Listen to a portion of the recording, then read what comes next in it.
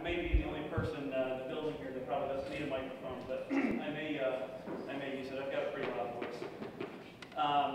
So I am the 3:30, so I've lost 2.5 minutes before we get started, and he talks for living, so there you go.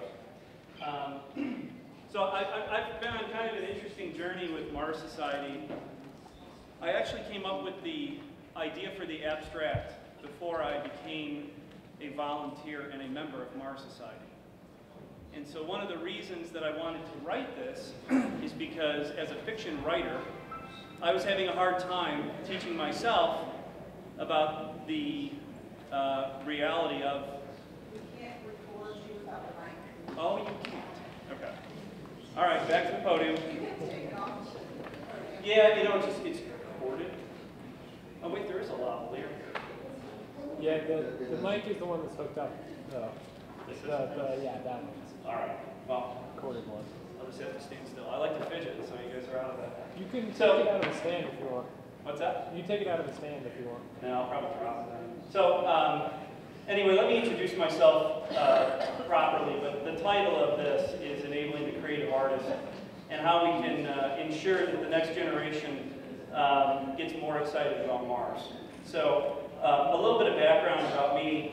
I'm the Deputy Director of Education for Mars Society and have been since about April. I'm a pretty active member. I'm also the Director of the Youth Rover Challenge. So if you're attending the STEM event, you'll actually see some of the things that I've invested time in, and Nicole and I have invested time into bringing sort of a robotics Lego program to sort of a real Mars objective, which is kind of exciting.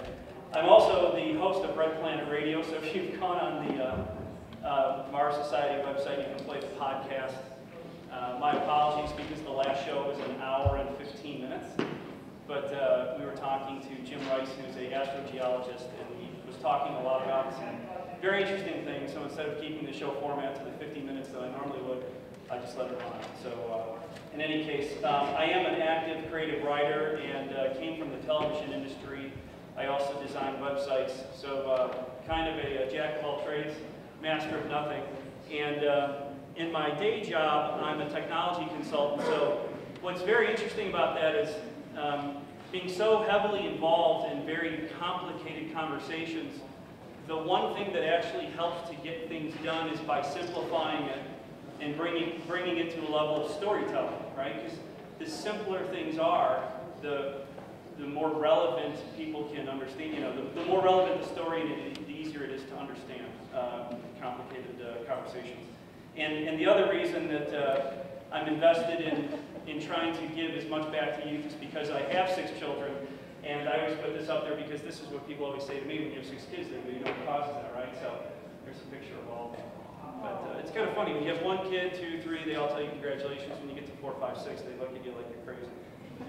So my agenda topics today, I'll tell you about why I think docudrama would work.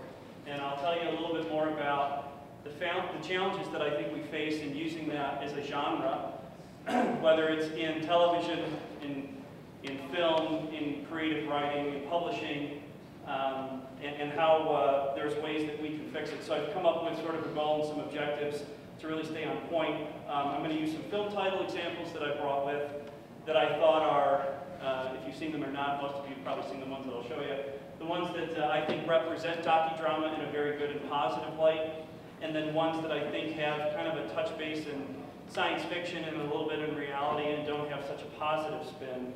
And then I'll talk a little bit about where we can begin to fix the problem and what you can do to help. So first, and it's funny, I actually had a different quote, but I was at an Oracle conference in Manhattan on Tuesday, and I actually saw this on a technology slide, which was interesting because it was about the concepts of big data and what technology is sort of doing for mankind. And it was that imagination is more important than knowledge, which I have found to be incredibly true in my career, because even though I have a very deep expertise in the IT and in the data and analytics industry, being creative and being imaginative seems to accomplish a lot more, especially when you want to communicate a relatively complex idea to other people that may not know anything what you're talking about. So why docudrama and why Mars? Well, again, I kind of embarked on this as a creative writer. I wanted to go back for my master's in creative writing. I was a fiction writing minor in college and a television producer before I got into business. And I had to pick a concept. And at the time, I was very much into astronomy. And I didn't really want to write a science fiction novel. I wanted to write about something that would help to tell a story that could possibly come true. And then I kind of stumbled upon all of these different definitions of genres that are out there, and what I found is the term docudrama in a lot of the titles and creative works of art that are out there that sort of replicate reality with an emotional twist is something that younger generations, and in many cases all of us, can really sort of understand and translate with. So the official sort of definition of it is a genre that attempts to capture reality and add sort of a human element to it, right? So if you think of movies like Titanic, right? We all went to that movie, we know that the boat sank, right? But it's being in that movie, and I remember going with my wife, and I'll be honest, I was in tears by the end of that movie. And so you remember those elements because of, you know, the biological processes of adrenaline and attachment, all those things happen in the movie so you don't forget them, right? And I think James Cameron being, you know, a shipwreck fanatic and doing all those things that he does, he wanted to be able to make that a story that people would remember. And he spent, if I'm not mistaken, it was in 1997, I think it was the most amount of money ever spent on film production. So it is increasing in popularity, and I mean, I could share 1,000 examples with you, but if you just put in docudrama on Wikipedia, it'll bring up literally thousands of titles. They go back in mostly the last 50 to 60 years, so it's kind of a new way to tell a story. And then for me, personally, why should we do docudrama about Mars? Well, I mean, obviously we're at the Mars Society conference, but for me, I think, you know, young people need to see that there is a positive, tangible, hard-to-get-to place that's going to require that human courage and knowledge and skills. And, you know, if you remember when Kennedy said the reason that we're going to the moon is not because it's easy, it's because we're hard. I think that's a really powerful story.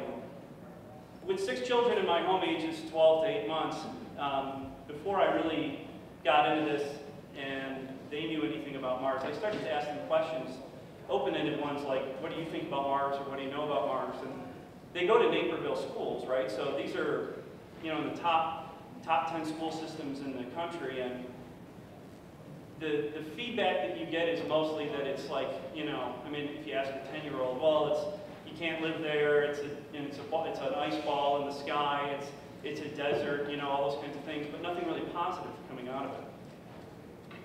Is that 20? All right. So that's why I thought Mars would be a great reason. So again, that's why I'm here. But challenges faced. So popular fiction, in my opinion, has created a pretty big problem for us, right?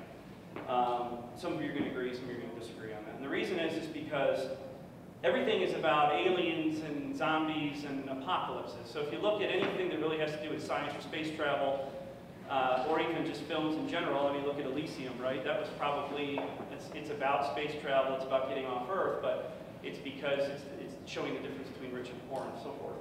None of it really feels great, right? But there are films that feel great. So my whole contention here is that I think that if we can influence and help people that are in the creative arts to understand why Mars is important and be able to learn about it without having to spend thousands of hours on research to get it right, that we're going to start to see more written about Mars, and we're going to start to see more of a positive picture, and hopefully start to influence younger generations with that.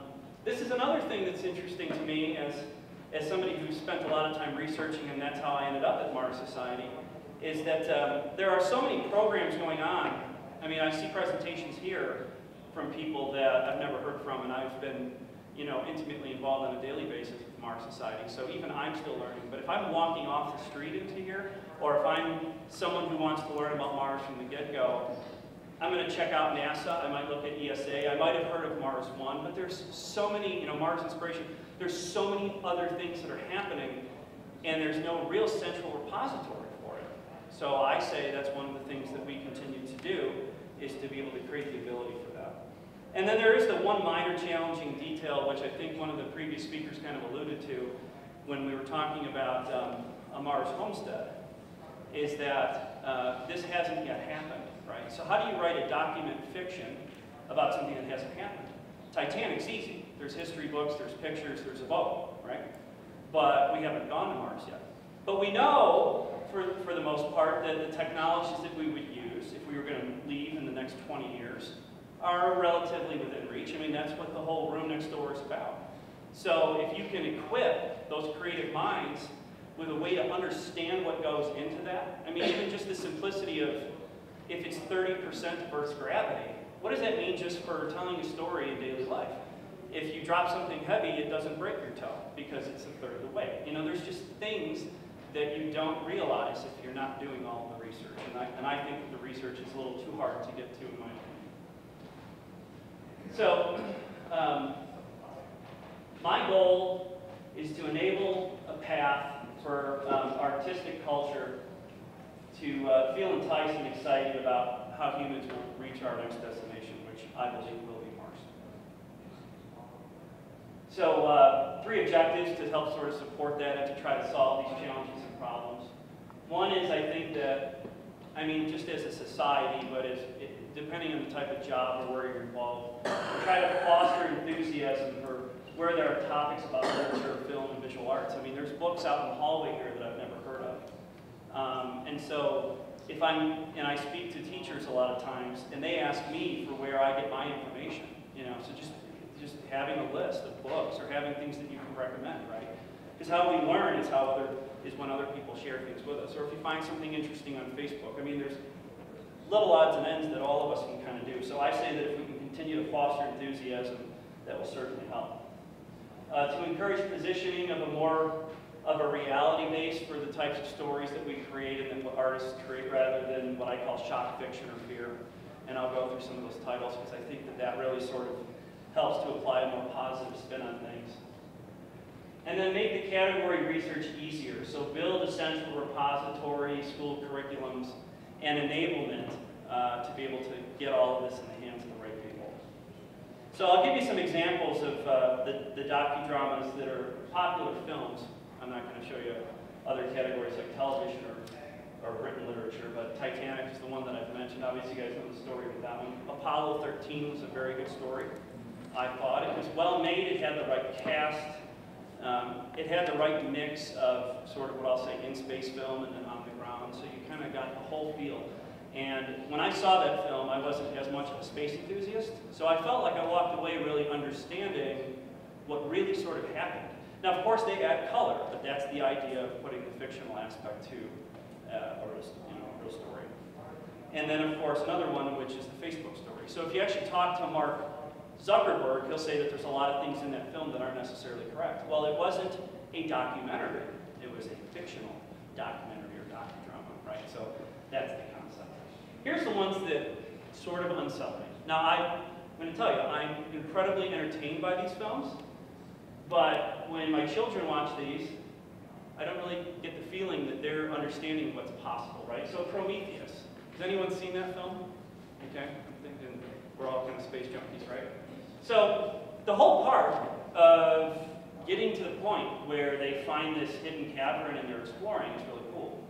And then suddenly there's snakes crawling inside of everyone's guts and everyone's going to die and arms are getting chopped off. And I understand. There's always a place for it. But I would feel better when I go to bed at night if there was an alternative to showing what's going on in space. Now maybe there are crazy flesh-eating worms somewhere. Maybe that's what curiosity will tell us about. But the bottom line is, you know, what effect is that having? Well, think of it. Children are thinking, well, if I go into space and there's crazy aliens that are going to eat me, I don't want to be an astronaut. I mean, there's no, I mean, what's the great part about that? So that was a 2012 film. Another one that came out very recently, which I really liked. I loved it, actually. I rented it at a hotel before it was released in theaters. It's only been out like a month, which is a Europa Report. So if you guys don't know this one, this is where they go to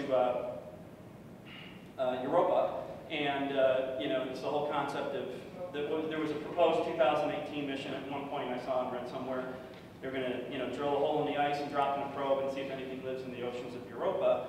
And of course, the film is interesting enough because it shows you sort of the claustrophobic feeling of being in what is supposed to be a 6-month mission, and it's kind of done in a mockumentary format. But again, at the end of the film, everybody dies. There's an alien that eats people. I mean, it's just one of those things where, it gets me so excited about what looks like could be someone telling a good story about what space travel could be like and the things that are faced. And then they're facing, metal octopus at the end. So, again, great film, but what does it leave behind? And then, of course, Elysium, which is now out in theaters. You could probably go down a block and a half or what have you and see it. Fantastic Matt Damon movie, Jodie Foster. It's, it probably addresses some of the concerns of the things that we're all facing now. It's based in 2154, I believe. Here again, it's the difference between rich and poor. People are living in the sky. Everyone else on Earth is forgotten about.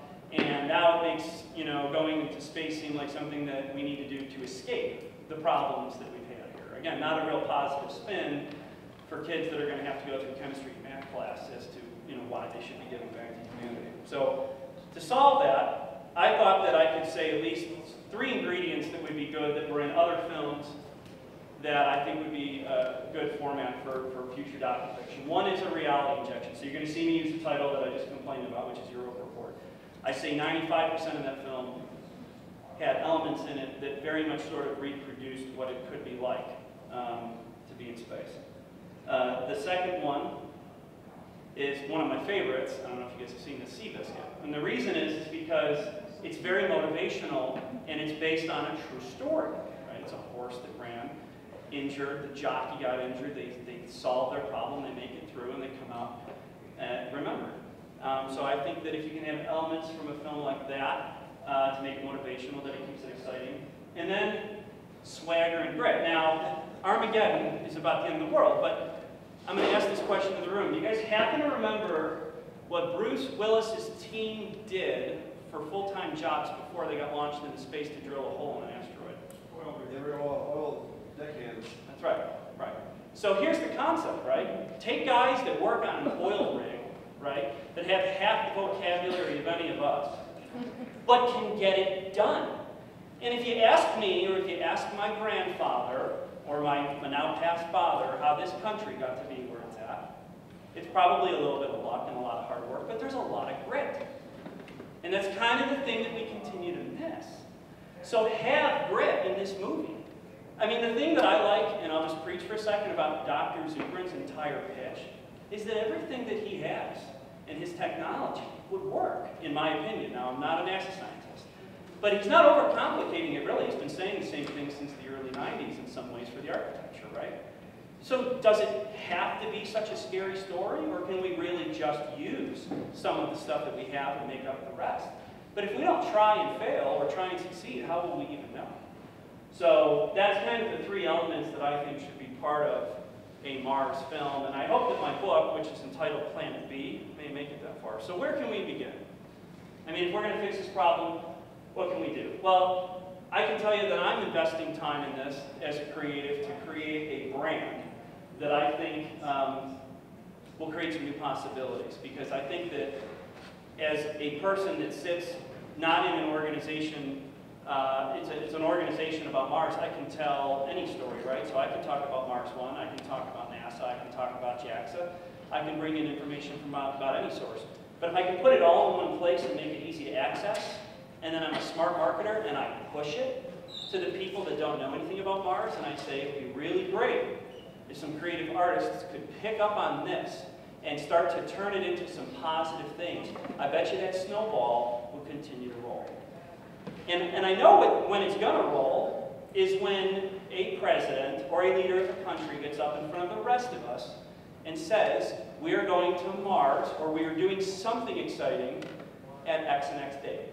That's when everyone's going to want to make money, that's when everyone's going to want to turn on the TV, and that's when everyone's going to care, right? I say we don't have to wait for that message, because I personally think that message is coming. But either way, let's just give positive hope, right? All right. Now I'm going backwards. There we go. Sorry. You guys can see my animation. use branding that audiences can relate to, so I think you got to make it exciting. And so I've been exploring a lot of different brand concepts that I think would be easy to remember and understand. To use the smarter recipes analogy, right? So keep it simple, right? I was calling this less sugar, more protein, make it tasty. Keep the movie exciting, keep it real, just drop out a lot of the stuff that is probably very unlikely or really boring or really scary. And again, continue to make space technology easier to understand for the non-technology minds, because artists require a different type of input to stay interested. I have half and half of that brain, and I can't tolerate some of this on the bell curve, and I can't tolerate some of this on the bell curve, but being in the middle, it all seems to work well. On your first bullet on that, are you talking about a Mars Wikipedia? Well, I know someone that's actually putting together sort of a Mars encyclopedia, but even probably more than that, everything that I can find, including media. Now, in a way, I guess a Mars encyclopedia sort of is that, because you can have videos and music and everything else. Well, I was thinking Wikipedia lets contributions be made from a lot of places, and then they get verified and taken down. That's right. No, so you're exactly right. Wikipedia is kind of where I do a lot of my research, but you know, the one thing I always wonder with Wikipedia, which is what I wonder on the rest of the internet, is if I shared half of that information with the guys that are sitting in the next room, how much of it's true, how much of it's false, how much of it's actually true instead of false, you know. So is there anyone validating? So what I would like to do is put together sort of a board of real Mars people and say, is this really the ground temperature to read off? You know, all those sorts of things. Verify the facts. Yeah. We have the Mars Encyclopedia called the Marspedia, and Mars Society is one of the sponsors. We don't need to put a lot of work into it. There's mostly copying things in. We basically need people to find the information and look at it. Well, that's it. Part of the concern. Yeah, good. All right. Well then, see, some of my things are fixed. Yeah, on the Wikipedia, I wrote most of the stuff on geology there. You did. And it is mostly right. Good. There's a lot of information on Wikipedia about Mars. I did most of the geology, and it keeps changing them. Right. So everything you write today is going to be changed a month from now. So Right. it is new. It's one of the places you can put information in that's new instead of waiting for the process of having a peer review of articles and then getting them published and getting them out into the general press. So Wikipedia is very new. Yeah. Yeah. If you want new information. My challenge is, and I give you all this task, go and Google all about Mars, or Google Mars, and you're going to get back, 10,000 results. My whole point in case is, can we try to focus it into maybe one place? And maybe I'm barking up the wrong tree with it, but as a writer who is investigating it, who now is working at the Mars Society, right? I mean, that's how deep I had to get into it, what I felt was the right information. And I got to tell you, I wrote that book for the most part up to about February, and half of it now is probably not as great as I wanted it to be, because I learned a hell of a lot in a short time. I think one good area to get our message across to the general public is to emphasize the spin-offs from the space program. Yes. That have enhanced our country, because NASA Yes. is forbidden from advertising. The moon mission, I understand, has paid for itself. And the Mars mission is starting to because of robot technology. Yes. Great point. It's a great point. If you think of this is you're supporting exactly what I said from the standpoint of, if you give, humans want a place to go, right? So I'm not going to go down that path because I'm being flagged that I got less than 60 seconds here, but I couldn't agree with you more. Am I going in the right order? I only have one more slide. I just wanted to drop a few more points on here, since I have you guys for another 60 seconds. Wow. So much I can't listen to. So where can you help? Well, all I was going to say is, if you have a job where you know a lot about Mars, if someone calls you who's a creative person, is asking questions, or they're sending you an email, answer that email. That's the way to get back. Answer the phone call. Support creative entrepreneurs who want to do this and want to take this space. Don't look at them as the people that just, I don't know. I mean, we need the technologists and the engineers as much as we need the creatives, because to make an entire culture, it takes all kinds, right? And to share your content and knowledge with as many people as you can. So if you get the chance to tutor a writer or tutor a young person, please do that. I just wanted to mention there's 3 titles out there. There's one in the next room I just learned about, again, children's book. There's a docu-fiction sort of written about Mars in the future called Unearthed. And then one that I'm writing called Planet B, which I don't know when the heck it'll be out, but at some point I'll finish it when I have time. Thank you.